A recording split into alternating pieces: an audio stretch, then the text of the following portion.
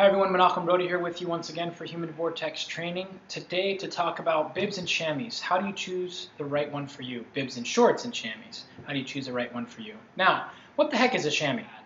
So when we talk about chamois, we're talking about the pad in through here. Now chamois used to be made out of leather. If you can imagine back in the day, it was leather stitched in so that the rider's backside wouldn't become raw from riding in the saddle and sitting the whole time. So they had stuff called chamois cream, which helped take some of the friction away. And we still have chamois cream today, and for good reason. As we talk a little bit about the fabric that it's made of, as well as the job it's supposed to do. So let's get to it. And I want to mention as we get into things here that I'm not selecting certain brands. I'm choosing things out of my own closet so that I can show you guys because I know the products very well. There are others that are dirty that I really would rather not show you guys because they're dirty. But these are a great example of the general feel for what the market is like. So the first one here is Hincapie. This is from the University of Pittsburgh, my alma mater, and also my first team that I coached. Now, when we went to purchase the bibs and the kits, we had a choice. We can pay more for a better pad, or we can pay less and get more kits for everybody. So we wound up going with the latter, and we kind of regretted it quite a bit. The reason is, you're going to notice here, so they have, it looks like it's different foam densities, but really what it is it's a cheaper way of making the pad appear that way and have different density properties. But really what they've done is just heat treated it. You can actually see it's kind of coming off. They've heat treated it so it looks like different densities and it will sit a little bit better. But especially for guys that are like me that are a little heavier or a lot heavier in the riding, it's going to ride like a flat, sitting on a pancake. And it's not going to be very comfortable. So these are still in my rotation. They're good for my 20 to 30 minute recovery rides on the rollers or outside, or if I'm commuting somewhere for 45 minutes to an hour where there's a lot of traffic lights and I can stand it. So this is a low level bib and chamois. By the way, one of the things you want to be careful with the lower level, I had a chamois from, or a bib rather, from Bellwether, and it was very cheap. I bought it for $30 or something on an online website. And I was excited, I got it, and it looked great. It looked a lot better than this. I was like, oh, great. I found a great deal, and I rode it, and the edges were extremely hard because they had heat pressure treated it and cut it. So pay attention to the edges to make sure they're not going to cut into you. I rode those bibs once, and then I actually threw them out because they were so poor. But just keep that in mind. So you're looking at everything about the bib. Now, taking a step up, these are the Castelli Kiss 3. This is a couple years old. They no longer make the Kiss 3.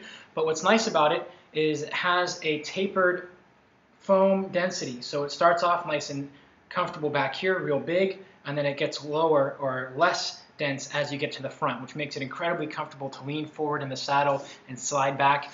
These bibs have served me well. Castelli, I'm a big fan of their stuff. They have the grippers as well that are really nice. And these last me 3 to 4 hours, I would say, in the saddle is what I wear these for. Next up is a newer bib that I picked up a couple weeks ago from Funk Your Bike, and I was actually pretty impressed. I believe that this is one of their higher level bibs and their higher level chamois. And what you'll notice is it has a higher, bigger density in through the back, it has a cutout in through here so there's not as much pressure as you go through, as well as it's well ventilated in through the front, making it nice and cool during the summer. So this is quickly becoming one of my favorite bibs, and I'll say I'll ride this. I think I did 4.5 to 5 hours in this. It was pretty darn comfortable. So this is a higher quality bib. It has multi-density, bigger density pad in through the back where you need the support on the sit bones, and then a little bit less in through the front with the cutout to make it nice and proper for support on the bike as you roll forward and get into the drops. Now these last pair are from the Tap Cycling. This is one of my favorite brands, and favorite bibs rather, that I picked up from a new brand. And the Tap Cycling is very different. You can't find them in stores. They're only online, and their whole thing is they do one kit design per month, and they kind of run through it where you order, they show it, you order it, and then the end of the month, that's it. You can't get it anymore. So kind of cool. These bibs are more expensive, but they are definitely worth it. And you can see here that it is definitely different density for the foam. They have a nice cutout up through the side and up through the middle as well. It's well aerated in through the front, so you don't have to worry about overheating.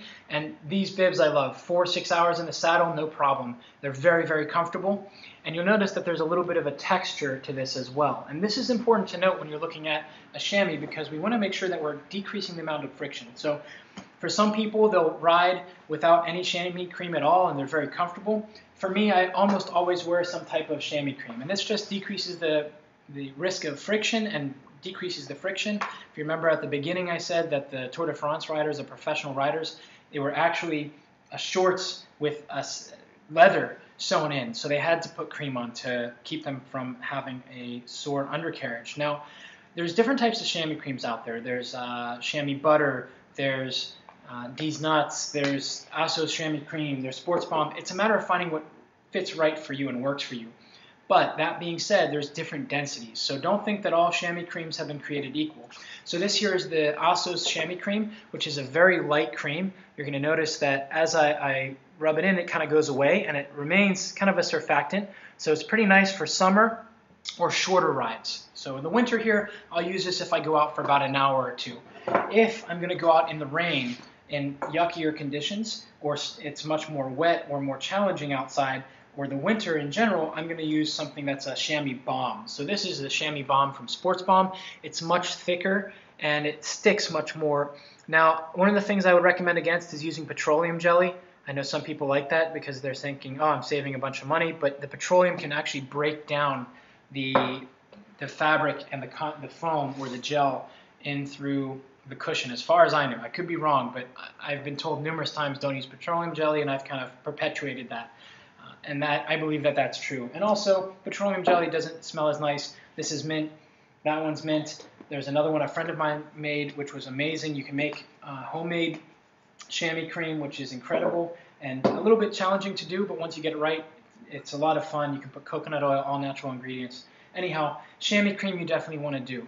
Now, the last, once you have a proper fitting chamois, is also to make sure you're sitting right on the bike. So some people would say that comes before the chamois. It's something that I like to say. You're going to splurge on the bibs. You want to get a more expensive part anyhow. Once you have them, you're not necessarily going to return them once you sit right on the bike. So this is the first thing, finding the right chamois for you and splurging on bibs. Do not buy a really nice jersey and then have really crappy bibs. The reason is that there's 5 pressure points on the bike: hand, hand, butt, foot, foot. And the butt is going to be taking most of the weight. So it's really important that you have a high quality, great pad under your butt so that you can ride comfortably. The bibs, or the shorts rather, are important. Yes, you have different fabrics, like this is very nice, the grippers are very nice, but really it's about the pad and decent kind of fabric on top of that. So find a great pad and splurge on bibs that you like, that have a great pad in them, and you can skimp a little bit on the jerseys. So buy last year's jerseys, or buy one that's a little bit cheaper than the one you like. Yes, it's nice to have the aerated fabric on the side and the under, the grippers, and all this stuff is nice. You can always open your jersey, as long as the pockets are accessible for you and big enough to carry your stuff. You know, the zipper is going to work. The jersey's a jersey, but really you got to spend a little bit more on the bibs. It's very, very personal as far as it comes to finding the right pair of bibs and chamois. So keep that in mind as you guys are going forward. And I hope you guys found this very informational and useful, and that you will find the right bibs for you or shorts for you, that you're able to ride smarter, not harder, and remember that it is all about you. Oh, one more thing before you go. Some of you guys have been emailing me saying, hey, I watched your presentation on USA Cycling about strength training for cycling. Can you give us some stuff on YouTube or some videos that we can see what we need to do? It was really great information, and I see all this stuff out there, and I'm not really sure what to do. Don't worry, I haven't forgot about you. I'm getting started on that, but I'm going to finish my coffee, head out for a great Sunday morning ride.